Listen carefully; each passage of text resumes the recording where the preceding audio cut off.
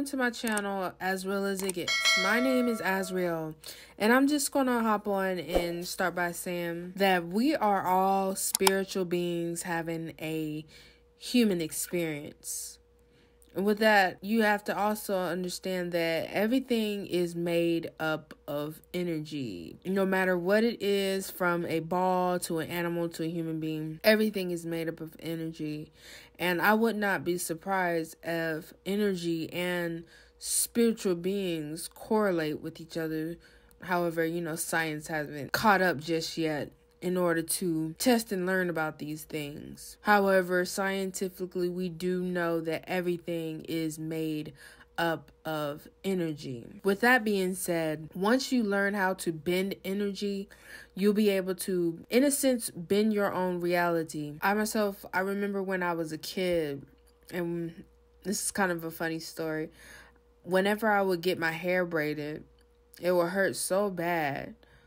However, I learned and I trained myself to push the pain in different areas of my body. So instead of my head hurting, I'll put the pain into the back of my heel, and until I can't take it anymore there, I'll put it in my knee. But I'll just move the pain in different places. And I remember when I got older, I told someone that story, and I thought it was normal. I thought everyone could do that, like move their pain into different locations. And they told me, like, no, that is not normal. And I thought it was normal. As a matter of fact, as I've gotten older, I've learned how to exit the pain completely out of my body. Now, I'm not going to say it's easy. It takes a lot of concentration, a lot of work for me to actually push that pain out, that energy out.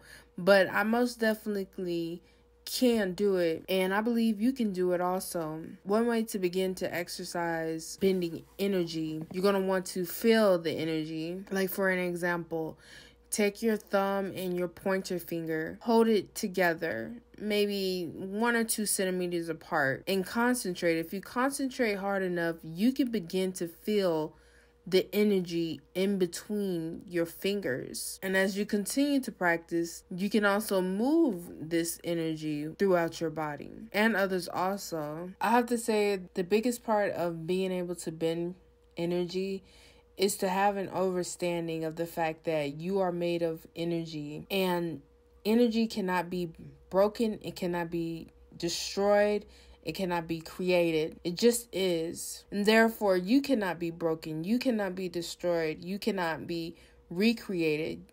No one can recreate what the creator of all creation has already created. And once you have this understanding, you can begin to understand that you too can tap into this energy. I have to say, meditation is definitely a great practice when it comes to tapping into energy and learning how to bend it. Therefore, you can also connect with other spiritual beings, and they can help you bend reality. They can help you bend energy. However, I'm not going to advise you to go through that route, simple fact because a lot of these spiritual beings can be, manipulative, can have their own motives.